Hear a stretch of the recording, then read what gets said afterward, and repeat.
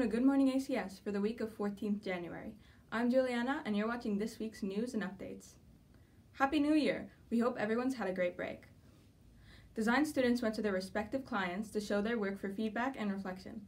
Grade 7 students showed their stop motion video to Grade 2 to teach ATL skills. Grade 9 students showed their games in Scratch to the Grade 3 students. On Sunday, Grade 6 students were visited by the ministry for a cybersecurity lesson.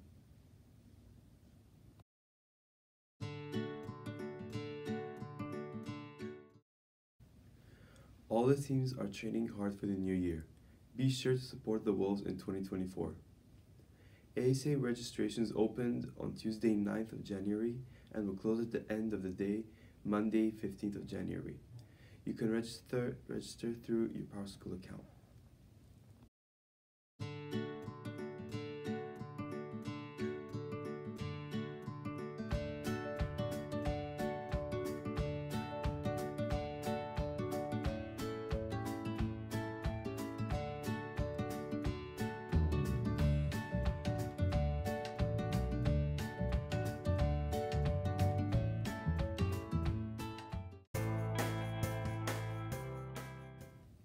Welcome back to Book Talk. To ring in the new year, here is 2023's Goodreads Best Books in 15 general genres.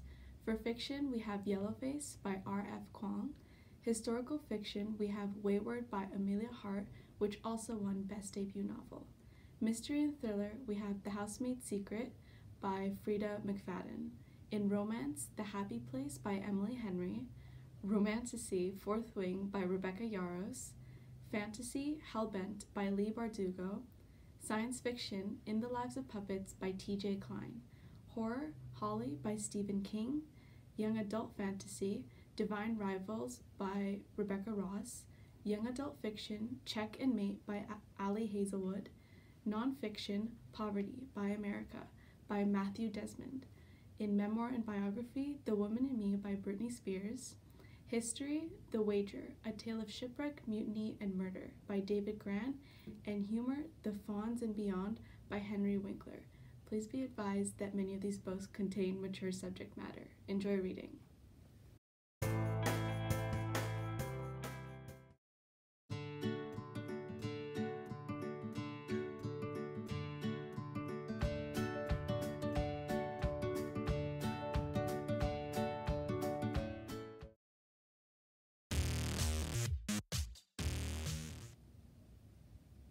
Hi, my name is Hud, and thanks for listening to Game of the Week. Rocket League is a vehicular football video game developed and published by Psionic. The game was first released for Microsoft Windows and PlayStation 4, and with ports for Xbox One and Nintendo Switch. This game is rated E for everyone.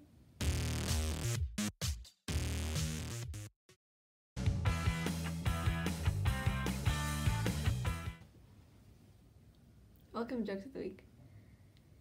What lights up a stadium? A match. Why are pirates called pirates? I don't know, because they are. I'm terrified of elevators, so I'm gonna try to start taking steps to avoid them. That's all I have for you today, and I hope you have a great week.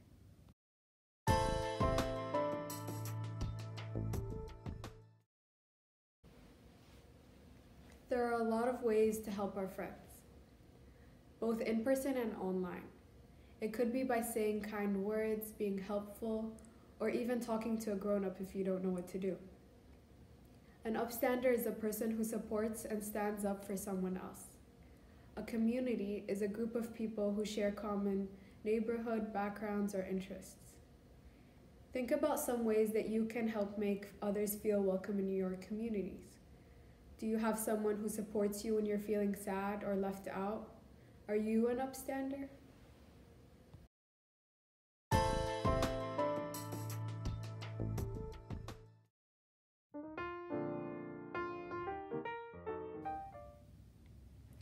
Hey everyone, and welcome back to Fun Facts. Today's fun facts are about the AFC Asian Cup.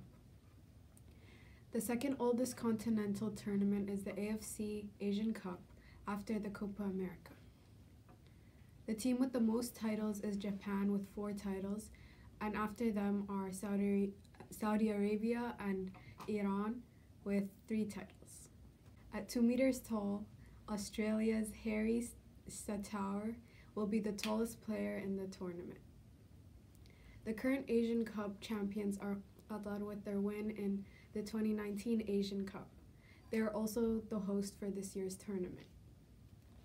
Hassan Al Haydous has 175 appearances for Qatar under his belt, making him the player with the most appearances for his national team in the tournament. That's all I have for you this week. Hope to see you next week.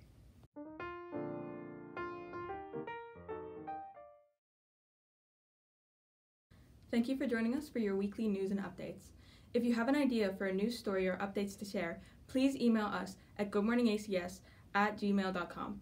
Have a great week.